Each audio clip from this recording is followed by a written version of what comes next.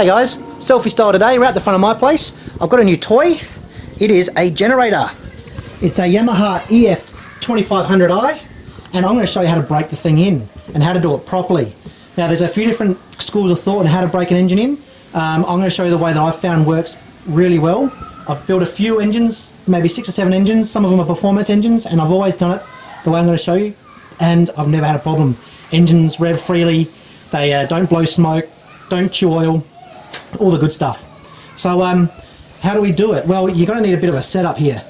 A few bits and pieces. You can see my big 500 watt resistors, otherwise known as heaters or work lights, and some other gizmos down here going on.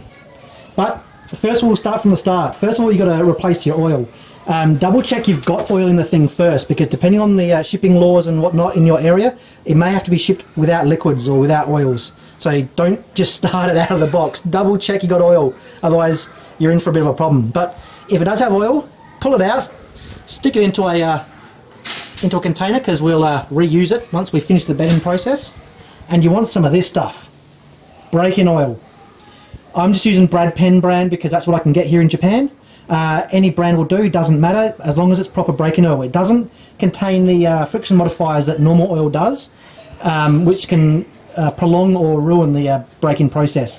Break-in oil will break in the engine properly, so make sure you get some of that. You only do it once, so make sure you spend the money and just don't cheap out on that part. Second is, of course, your fuel. You won't go far without any fuel, so put your fuel in, make sure the jerry can is out the other side, lid on, no chance of any vapor trails igniting, and then of course your fire extinguisher. Always pays to play it safe. So we got this thing ready to start. Now we've got to have our setup. So I'm using 3 500 watt lights just because my system here can only switch 15 amps or 1500 watts. I would like to have more because this is good for 2500 watts, but it'll do, no worries. So we're going to have 3 lights here, all connected up to a power board, so they're going to come on and off all together. That's coming through this thing here, which we'll come back to in a sec, and then back up into our generator, 15 amp outlet. Got a USB power supply here, and that's coming back down to this thing. Now what's going on here? Well, we got a 555 timer, and USB comes in here for our 5 volts, and then 2 wires coming out. So this is just a timer, an unstable multi-vibrator, stable multi-vibrator, something like that.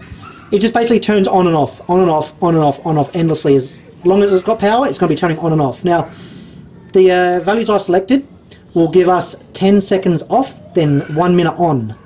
So you turn the power on, it stays on for a minute, then it turns off for 10 seconds. On for 1 minute, off for 10 seconds. You can see the diagram on the screen there if you want to make one of your own. It's not that difficult, just a few bits and pieces. And then that feeds into this box here. Powerswitch Tail 2. I got this from Adafruit. They don't sell this model anymore, but they do sell another model for about the same price. It's got more features on the new model. It's basically a switch, big relay inside, and it turns on whenever you give it between 5 and 12 volts. So 5 volts comes in here. This turns on and off. Like I said, 1 minute on, 10 seconds off, and that is turning this on at the same rate.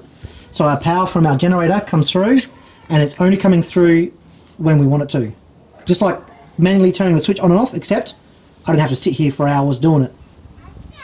That's then going to turn our lights on and off and load up this on a 1 minute on, 10 minute off cycle. Now why do we want to do that cycle? Why can't we just run the generator with nothing plugged in? Well, that's going to cause a very low amount of pressure on your cylinder, and the reason why you want high pressure on your cylinder is because it's going to push those rings, the piston rings, out into the bore and scrape them up and down the bore and wear them in so that they can form and they create a good seal. If you don't do that, if you don't have that pressure, it's going to glide over the top, glaze your bores, and you're going to have a smoky engine that's not going to create much power, and you're always going to be changing dirty oil, and it's going to be horrible. So, okay, we need to put power on the engine. Why don't we just leave the power on the engine the whole time? Well, you can't do that either, because as those rings are scraping up and down, they're going to be shaving off microscopic shavings of metal, like really small, almost nanoparticle sort of size. What that's going to do, if you don't turn the load off, is they're just going to build up and build up and build up, and you don't want that. You don't want them to build up too much because they can start grinding and causing problems. So by turning the load off, you create a vacuum condition in the crankcase that then sucks that oil off, ready for when it loads back up, and then you start scraping again. So it scrapes the bores, then sucks it away, then scrapes the bores, then sucks it away, over and over and over and over. That way you're going to bed that engine in nice and tight. It's going to be real nice, real powerful. No smoke being blown, no oil being chewed. Perfect. So that's basically the setup. We'll run over it again.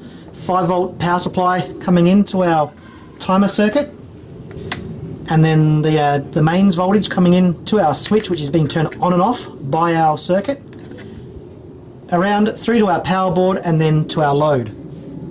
Alright, let's start this thing up, see how it runs.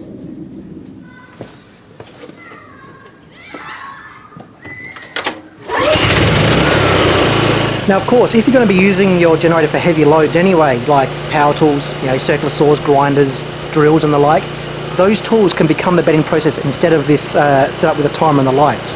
They provide a heavy load and they're an intermittent load that's on and off, on and off. You're not going to be grinding constantly for an hour or cutting wood constantly for an hour. So as long as you keep that cycle on and off, on and off, power tools will provide a good load and bed in the generator properly. But if you don't have a heavy load, if you're going to be using it for charging phones, a small fridge, powering a TV, it's a good idea to do this style bed in, just to make sure that that cylinder is nice and worn in and it's not going to be a problem.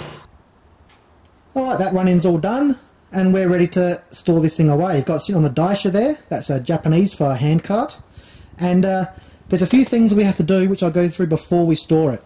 I don't need to do them because I'm going to be using this generator relatively regularly, but I'll tell you the things you have to do for long-term storage. Now, number one is, when you turn the generator off, don't just turn it off at the switch to start with, if you're going to store it.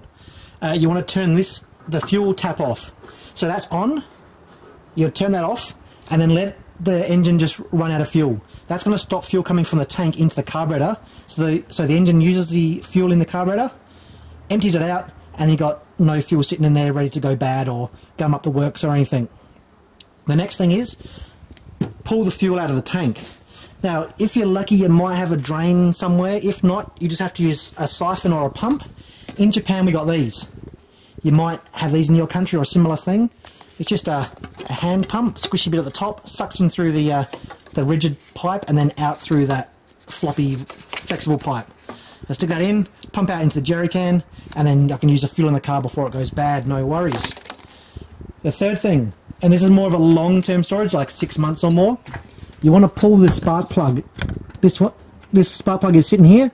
Pull that out, put about half an ounce or what, 15 millilitres, just a small amount of oil in there.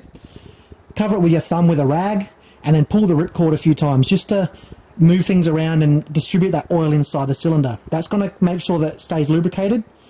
It's going to coat the inside so that it's not going to corrode or bind up or rust or anything, and keep everything all fresh.